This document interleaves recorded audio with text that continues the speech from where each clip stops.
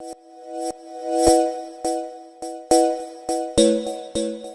like to now call my second guest, Valentin. Valentin, first of all, congratulations and for all your efforts over the years, because it's not just yesterday you started doing work on sanitation.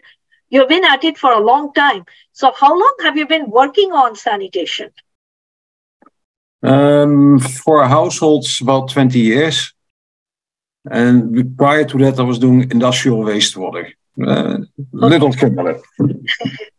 So what does finish stand for? I mean, you want to finish up the job somehow? What job do you want to finish? So it's nothing to do with Finland. So it's an acronym, stands for Financial Inclusion, Improve Sanitation and Health. Okay. So what does financial inclusion mean? Financial inclusion is a whole range of services. It ranges from financial literacy, so being able to know what you're getting into.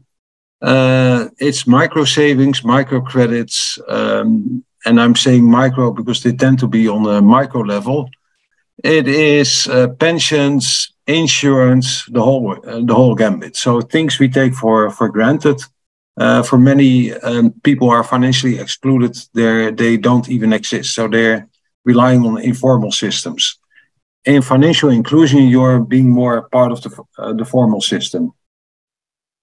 Okay. So the thing is, I know that you have been working on raising funds for sanitation. So you're taking funds from people who have money to build toilets for the poor who are not financially well off. Now, is that true? Are they giving you a grant? Are they giving people, organizations like Finnish grants? How does it work? How does the financial model work?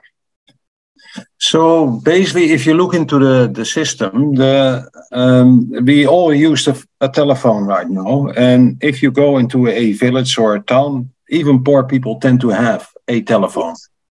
And many of them don't have a toilet. So it's also a little bit on how much do you want this thing? How much do you want this asset? So the first thing we do is we really bring up the aspirational value of a toilet. That is really valuable to you. And it doesn't mean it necessarily only on health. It can be on privacy, dignity, safety for women. So these arguments are used to put it up higher in their priority listing. The second thing we do is, even if people really want a toilet, are there people who can build it? Are there local masons? Are there entrepreneurs who can build it? And who can build it properly at a low cost and affordable, making it affordable. So we train thousands and thousands and thousands of masons, and we're still looking how to institutionalize that in the countries we work in. These are currently 6. And the third thing, people who don't have a toilet, and even if you have people now who can build a toilet, they tend to be poor. So a out-of-pocket outlay of 200, 300 euros or dollars is difficult for them. But this is now where we link up with financial institutions, microfinance. In India, the banks offer group linkage, and we tie it up with these sort of financial loan products. So we build the capacities of the MFIs, the financial institutions, and we train their staff on being able to market sanitation loans. What are the advantages, disadvantages? And as a starter, they always, any financial institution has to start with financial literacy. So the inclusion is not just a loan. In Africa, we find that it's a lot of savings are attached to it, which in India is a little bit more difficult. So based on the local part, we see what works best, and that's where the government, the fourth angle of what we call the diamond, comes in. So we have to not only oblige with government policies, we have to also attune to government policies and work with existing bylaws or change bylaws. That's also what we do. So it's a little bit with the government. We work on demand creation, but also the policy and enabling environment. That's very good, Valentin. But the thing is, who are these people who are giving the money to the financial institutions you said there are pension funds. I mean, why should anybody want to invest in a toilet or invest in such activities? Because what are they going to get out of it? So if you look into it from different angles, so if you look at it from a household, we don't subsidize anything.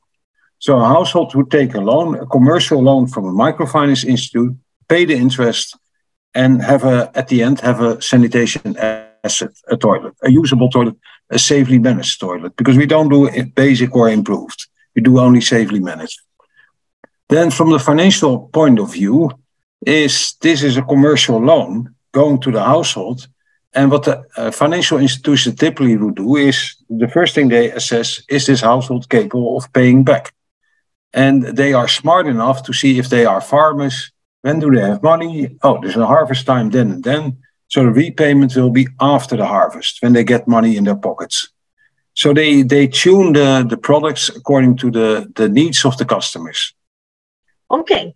Now, the thing is, why should the private sector involve itself in this? Because, isn't this the government's job to ensure that everybody has toilets and so forth? Yeah, in a way you could say yes. But if the government is not doing it or is taking its time in doing it, so that's where the private sector typically comes in. That's a second thing, and the way we have a sort of a very basic way of looking into the sector. If everything which is below the ground is public and everything which is above the ground is private. So if you have a substructure, which typically in sanitation can be pits, can be a linkage to the sewer system, that could be public, but the toilet house or the toilet inside the house, that's entirely private. So that should be privately financed. It's an asset of the household. Now, in practice, it doesn't work exactly like that, because quite often the government doesn't have money or inclination to invest in the public part.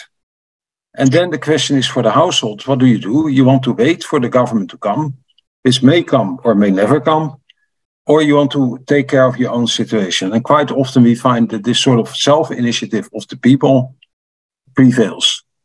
So it is true that sanitation is a public good, but sometimes people take private initiatives as the public good is wanting. Okay, this makes sense. There's another curiosity question. Now, these MFIs, is their funding coming from national sources or are they international sources also? Like you are in the Netherlands and you are doing all this in different developing countries. What is the role of international finance in this? And especially what does the international financial investor get from investing in sanitation in developing countries? Yeah, it's an excellent question. So it's a myriad of investments. So if you take any microfinance institution, they don't have money. The first thing they need to do is they need to borrow money themselves. They borrow it from banks, they borrow it from other financial institutions for onward lending, and that's their business. And they charge a margin on that, and that's their business model as well. Now, sometimes they get the money also internationally. The difficulty with international, although our interest rates, let's say in the Netherlands, are extremely low as compared to India, there's a huge currency risk. So that has to be hedged to safeguard it from this currency fluctuation, and that makes it expensive again. Investing in developing countries is seen in this part of the world by financial institutions as highly risky, so they want to have a premium on it. So all that together makes that the cost of foreign money is not necessarily going to be cheaper than local money. So what financial institutions, MFIs, would do, they would see who gives them the best terms. If it's international, they take international. If it's local, it's going to be local. And it can be a combination. Okay. Valentin, in your long career and involvement with sanitation, what would you say was your best recent achievement, in terms of contribution to the cause? So I think we sort of cracked this scaling sanitation issue. So the Raja was talking about the government of India putting a lot of money, and it's having achieved a lot. That we, with much more modest means, we are currently doing one sanitation system every 90 seconds on a 24/7 basis, and it's safely managed sanitation. And for a program which is only with a relatively small grant money part, I think that's quite an achievement. So being able to go from a project to a program to an organization to an approach, I think that's our main achievement. We are now much more an approach than we started as a project. We're not a program anymore. We have an organization, but we're becoming more like an approach. This is how you can approach the sanitation challenge.